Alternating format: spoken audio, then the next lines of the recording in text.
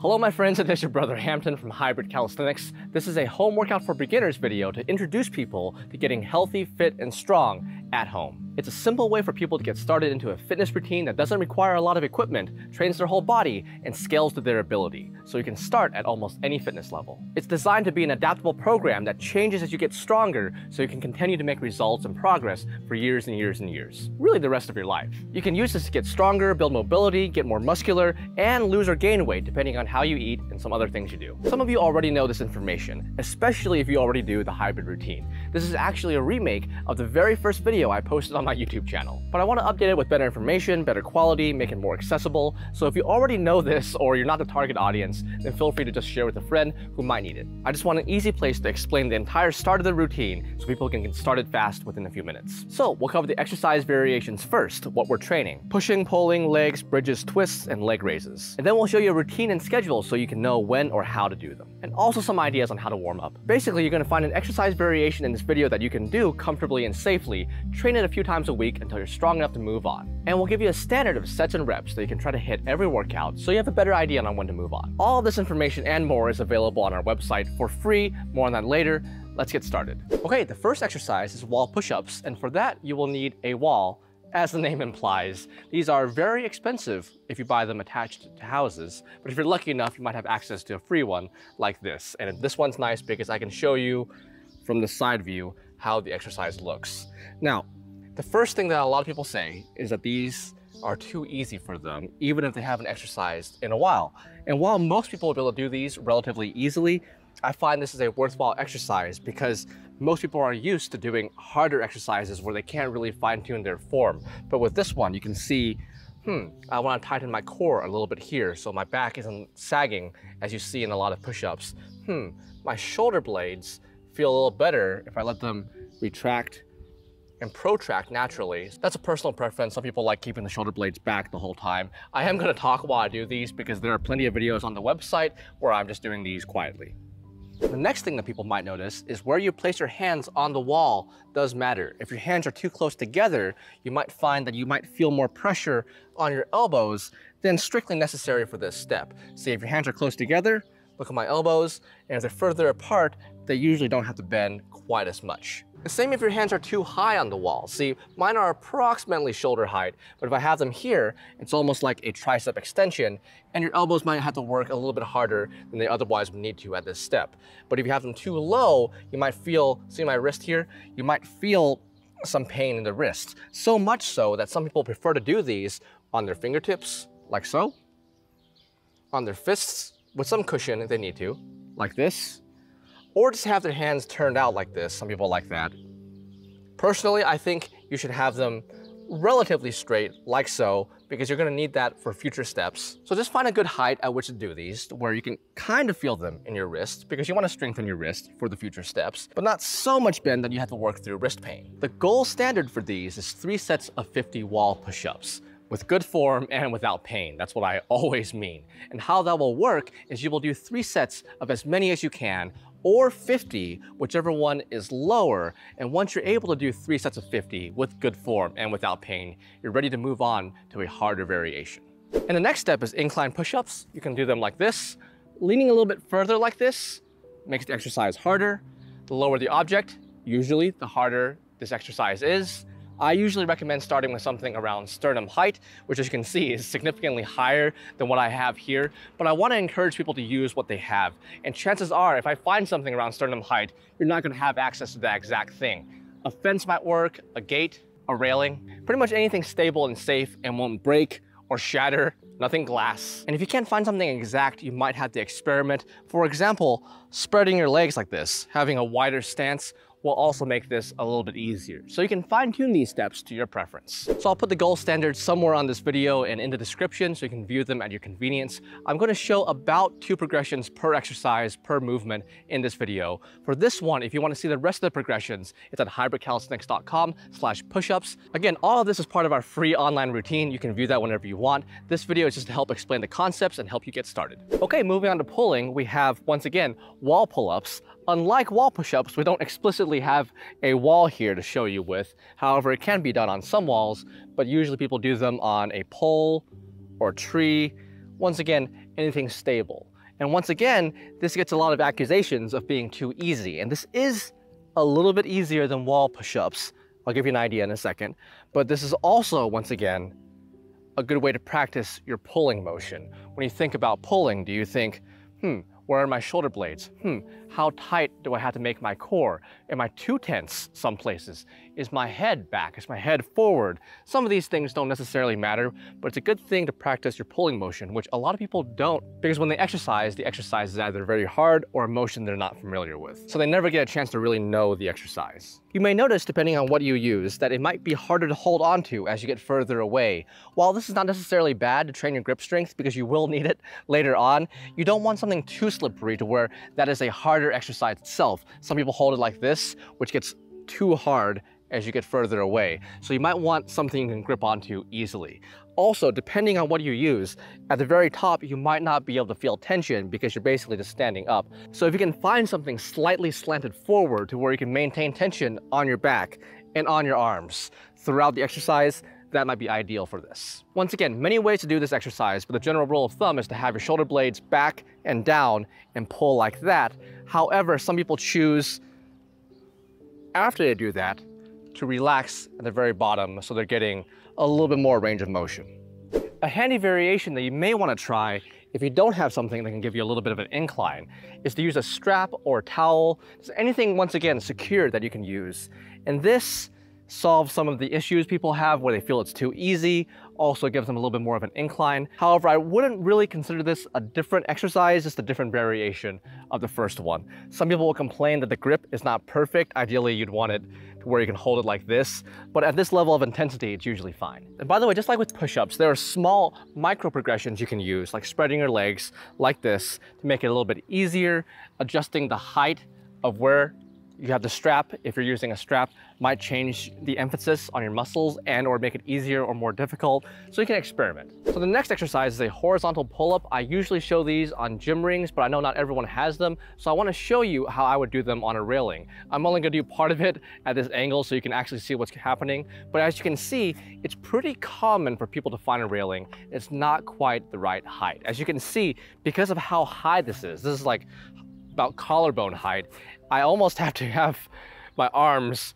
almost parallel to the ground, my upper arms parallel to the ground in order to actually pull, or I could try pulling like this, but neither one is really ideal for the pull-up movement. And if you're facing a similar situation to this, you're not alone. Let me show you an idea. As you can see, we don't have the perfect setup. This is how it looks from the side, but once again, most people will not have the perfect setup, so I want to be somewhat realistic with this. So what I've done is I've gotten some straps. You can use some straps if you have them in your garage, maybe some rope, even a towel that you can tie up, anything secure that you can hold yourself like this. So while you can adjust the height of the railing, you can adjust the height at which you grab it like this.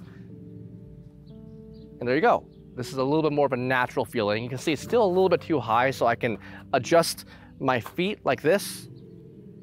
And this feels pretty good. Now, some of you will be tempted to just loop something around and grab it like this. And while that can work, there's nothing explicitly wrong with that. You might find that as you get lower, it's harder and harder to grip like this. So finding something to where you can grab like this, even a ring, you can make your own gym rings. We have a tutorial for that.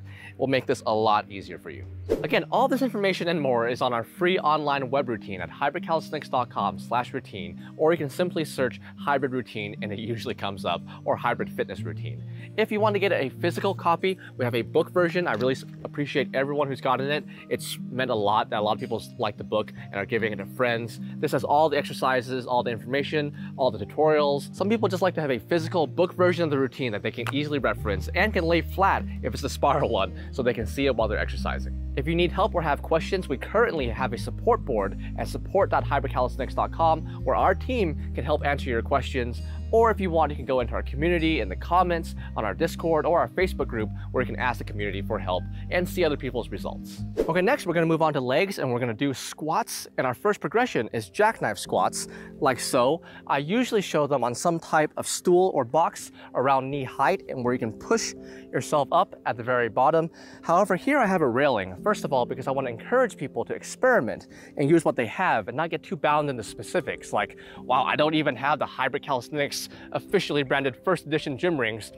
why even try? A kingdom for a gym ring. Not a set of gym rings. You need 2 kingdoms for that, unless they're on sale. So I want people to use what they have, but the second part is a railing is nice because you can hold on to it if it's secure, which it should be at the very bottom. Some people have mentioned that during jackknife squats, if they're only trying to push up at the very bottom, they fall back, sometimes due to limited ankle mobility, and there are different ways you can work around that. But for now, if you just hold on to something, you can lean back with a railing without falling back, like so. Now we have some other videos about ankle mobility, but a quick way you can work around that is you do your regular squats, 3 sets of as many as you can, and drop down into the bottom of the squat. And if you have some trouble, you usually almost fall back like this, but try to hold on and just kind of pull yourself into a deep squat. Just assist yourself, or don't go far enough to where you feel pain in your ankles, and just hold that for time, approximately 3 sets of 30 seconds just to get started at the end of your squat workout. That way you can work your squats and your legs can get stronger, and then afterwards you have some time, just a little bit, to work on ankle mobility to where you can eventually do a full deep body weight squat like so. Okay, the next step is assisted squats. I'm not going to spend too long on these because they're very similar to jackknife squats. The only difference is supposed to be that you're supposed to pull at the bottom of assisted squats, and at the bottom of jackknife squats, you're supposed to be pushing. However, as we discussed before, if you lean back a little bit, like you can do with these, then the difference is a little bit harder to quantify, except that your base of support is a little bit higher. Now, one thing that you might want to try, some people might want to try, is if you want to simulate the balance that you would need for a regular full deep body weight squat like this, then you might want to, if you have gym rings, you can use those, or some rope right here, or some way where you can just grab on either side of you so you're perfectly in between. You're not grabbing something in front, you're grabbing something in front of you, sorry, on top of you, grabbing something above you. That would simulate a real deep bodyweight squat a little bit more if you grab something like this. Or a slight progression that you can try, a way to make it slightly harder or adjust the difficulty, is you can bring yourself a little bit closer to how you're squatting, to where you're not really leaning that much on your base of support. That makes it a little bit more similar to an actual squat compared to going like this. But once again, start with what you can. Okay, and now we're going down to the ground to work our midsection, really, but people get more excited when I say work our core, and they get even more excited when I say work our abs. So we're going to be doing leg raises, but it's really more than an ab workout. It works your entire midsection, but they look about like this. And also, I'm never completely certain whether I should face this way or face the other way. You wouldn't think there's a difference, but when I'm editing these and watching back, I'm like, I should have faced the other way. But anyway, get it? Anyway, we usually have people start with knee raises, which looks like this. They were originally done with these. And believe it or not, I left my shoes on accidentally here, but they can actually make a difference, especially when you're starting off. It's a little bit easier to do without shoes. Anytime you weight something further away from you, it has a bigger effect. So even though these are light, especially if you're starting off, they can make a difference. And there's a few different ways to do these. I believe they were originally done with your body straight like this. Then you lift your heels off the ground and you bring your knees to you and slowly go back. For all of these, try to keep the motion nice and smooth. With these especially, the idea is to exhale on the way up and inhale on the way down. And that exhalation will tense your core a little bit more. But the reason not everyone does it like this for the first step is because it's understandably a little bit hard. It's pretty difficult towards the bottom here, not so much when it's up here. So it's perfectly fine if you want to start like this. But for this exercise in particular, I'm going to go ahead and show the next progression, which is just straightening out your knees a little bit more like this. Advanced knee raises. All we're doing is going from approximately a 90-degree bend to approximately a 45-degree bend like this. I know it's hard to maintain exactly the same degree, exactly the same angle, but that's the idea. Also, while I'm teaching this, this is one of the side effects of talking while I exercise. My neck is up so I can see you, but while you're doing these, feel free to have the back of your head on the ground like this. Might let you focus a little bit more, a little bit less strain on your neck. Okay, now let's get into some troubleshooting and some variations. If you ever see me holding this, this is the remote I use to operate the camera, so just small things.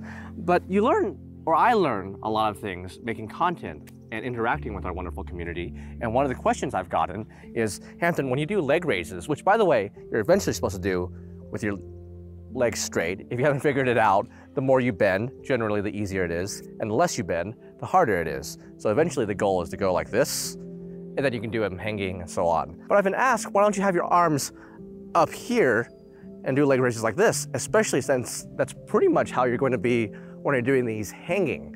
And you can kind of hear my voice is a little bit different while I'm doing those. And it's a good question, but I've always found this to be a little bit more stable at first, and later on I get my overhead mobility from other exercises. But if you've been taught that, I just didn't want there to be too much confusion. Either one is fine in my opinion. Now, some troubleshooting. A lot of people say for leg raises, so much so that they might even skip them. There's some lower back pain they get. And there are different causes for lower back pain. In this case, it's often from some sort of lower back tightness where it's arched. So a small temporary solution would be to put a small rolled up towel like this, not huge, that might make it worse, but just small, a few inches, small towel or pillow underneath your lower back, like so. And it might temporarily give you some relief as you're doing these exercises. If you don't have that, or you want to be even more minimalist, some people have some success putting their hands underneath their lower back, like so. In fact, this is a little bit more stable for me. My towel might have been a little bit too high, but some people work like that. But that is a short-term solution. Now, short-term in this case isn't necessarily bad because it allows you to do this exercise and have a more complete exercise routine without having to skip it or anything like that.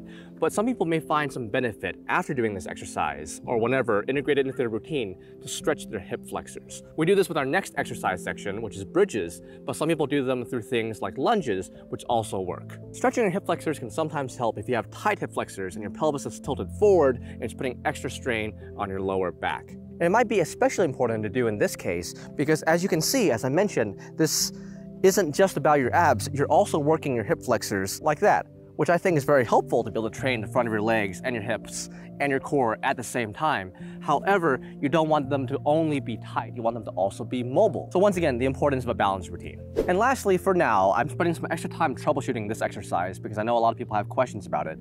Lastly, for now, if none of those ideas work for you for whatever reason, you might want to get it checked out, but a temporary solution might be to do these as static exercises, isometrically.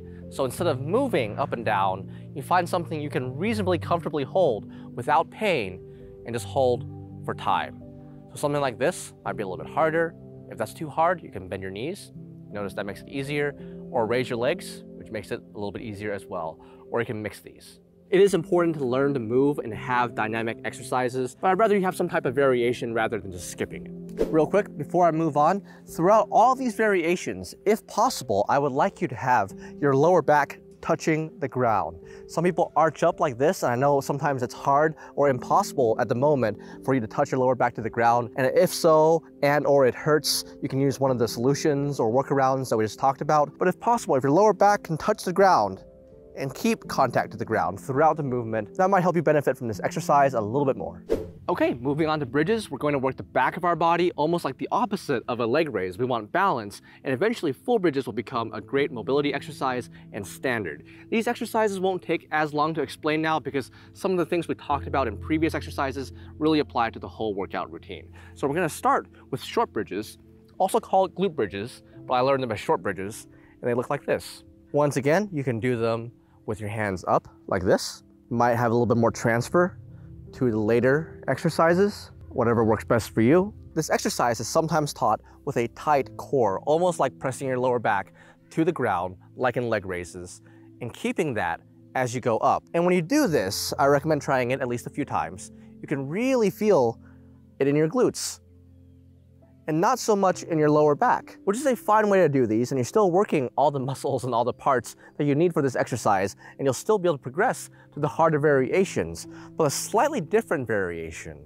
If you don't do that, and instead you press your hips up, I find this is a little bit closer to the feeling of a full bridge or wheel bridge because you're contracting pretty much your entire back, including lower back, your glutes, hamstrings a bit, everything to bring yourself up. Now, if that hurts your lower back, then yes, split the difference or do the other variation. But this is one way where I can get a little bit of extra flexibility in my hips while still working the short bridge. Now, I should mention that is a little bit controversial. Not everyone believes that, so feel free to do whatever variation and whatever tweak works the best for you. Okay, after you hit the gold standard for short bridges, glute bridges, you can move on to straight bridges. They just look like this. I've noticed this is where a lot of people stop. They are working through the bridge progression and they either stop here or they skip it. So give me your feedback on this. This is a harder variation of a bridge that works the back of your body, but some people may have some wrist pain here, in which case you can just do these on your fists like this, or they just have some kind of mobility issue where they don't want to do these. This is definitely one where you might want to film yourself. You don't have to show anyone and watch back to see your form, because this one is a little bit hard to see what's going on. And in fact, when you're looking up, because if you don't, it kind of looks like this, which seems strained and kind of feels strained. When you lean back like this, you can't really see your body at all. I can see my nose, and I think a little bit of my cheekbones. Probably not, maybe just my nose. And just like the previous exercise, you can stop when you go straight, but contrary to the name, you can bend a little bit further up. So you're bowed up a little bit, like so, and get that extra mobility benefit if you can do it without pain. And by the way, if you're wondering, yes, the difference between this and the leg raise location is about 30 feet. We were over there. I moved it so we can look different, and I faced the other direction. And when we did straight bridges, I zoomed out and tilted up a little bit. Master filmographer. In all seriousness, I do hope you all are enjoying this and can benefit from it at least a little bit. And finally, we have some twists, which can help us build some mobility by stretching some things that really aren't stretched that often, and also can help train our rotation, which is a fundamental movement for us. I am going to show these at a 45-degree angle. I hope that's not too wild for anyone. It's going to be 45 degrees, but I think you can better see the movement this way. Okay, there are some differences in how we'll progress. I'll talk about them in a bit. But first, our first variation involves us bringing our knee up like this, over, and just turn this way. And hold for time. It's not a movement, it's a hold, and you turn just about as hard as you safely can. Don't try to force it. Don't use momentum like this. Slowly ease yourself into it.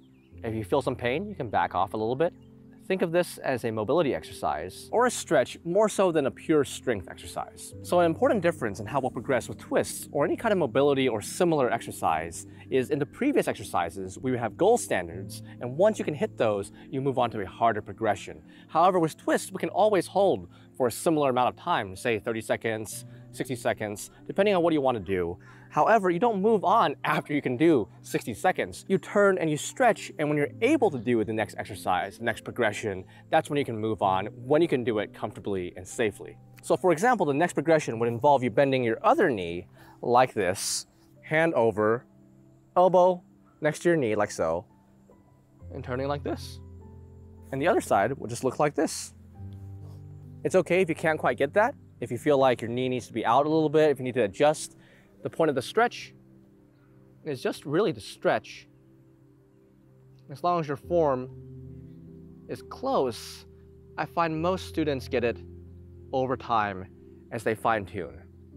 While you're holding, you can breathe evenly. Some people actually, instead of counting time, they count their breaths, which can also work. You'll find sometimes when you exhale, you can actually go deeper into the stretch, but you don't have to consciously do that. For example, if I were exaggerating a little bit. So even a static exercise like this, where you're not supposed to move, has some subtle movement because you're breathing. And of course, the next step, since there's only about 3 here, I'll put my mic here, is putting your hand through your legs and holding your own hand. Holding your own hand. Hello, my friend. Here's how it looks from the other side. You might find that you have one side that's a little bit tighter or a little bit more flexible than the other. That's pretty normal. You can stretch that side first, and twists will help you even out this imbalance, which is pretty cool. Twists are a great exercise that are often skipped or underestimated, and sometimes considered bad because some people say rotation is bad. Rotation is a fundamental human movement. We do have muscles that help us rotate. Twists can help us with that, but also help us be able to resist rotation when we need to, which is also important. If and when you hear that rotation is bad for you, at least part of the time it's referencing loaded rotation. So if you're holding 100, 200, 300 pounds and you're rotating, that may be bad for you. But this is unloaded because you're not carrying any extra weight, and it's a great exercise for many people. Okay, next we're going to organize these exercises exercises into a set routine. Having a set schedule like this is almost always better than doing these exercises when you feel like it, because you get used to doing it at a certain time, and this can really help you drive some growth. On Monday, we're going to do push-ups and leg raises. Tuesday, pull-ups and squats. Wednesday, bridges and twists. And on Thursday, this will repeat. Now, some of you may have noticed that we're doing these exercises twice a week now rather than once a week in our original routine.